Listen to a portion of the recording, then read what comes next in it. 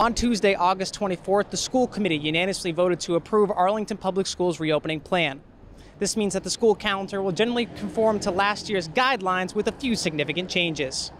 The reopening plan updates 7 key areas, the most significant being that masks will be required regardless of vaccination status for all members of Arlington Public Schools.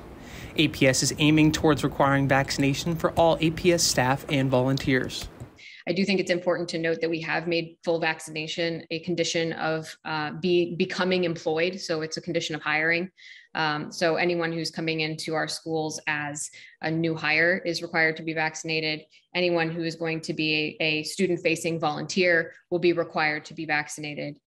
Arlington Public Schools will be continuing their testing program in the new school year. As of the meeting, 70% of Arlington families have given the school permission to test their children. Finding a new vendor to provide testing for APS students and staff is an urgent priority for Superintendent Holman.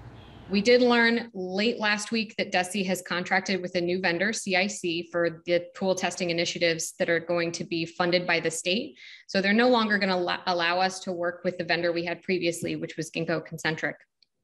This information means, first of all, that we're doing a lot of logistical work right now to make sure that we are up and running as quickly as possible to start the school year. I cannot definitively say that we will be able to run a round of pool testing in the first week, which is really only 2 days.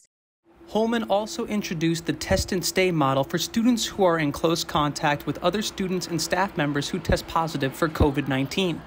Students who remain asymptomatic, wear masks at all times, maintain 3 feet of social distancing while eating, receive a negative rapid test at the start of each school day, and quarantine on the weekends will be allowed to continue to attend school even if they were a close contact. While the reopening plan passed the board unanimously, one Arlington resident was not pleased with it. On the cost of masks, I believe it's being framed incorrectly as a logistical problem measured in degrees of inconvenience. I think this framing is the adult experience of masking being projected onto our children. There are 22 socials and 20 emotionals in the back to school plan. None of them refer to the downside of kids wearing masks all day. I think we are doing significant damage to all of our students, even the least vulnerable. Their posture toward risk, fear, and other human beings is being impacted. The impact will last for years, if not forever. Holman stated during the meeting that if conditions change to a point where they need to reconsider guidelines, that they would call another meeting similar to the one held on Tuesday. For more information, you can visit arlington.k12.ma.us. For the last time, for ACMi News, I'm Toby Barrett.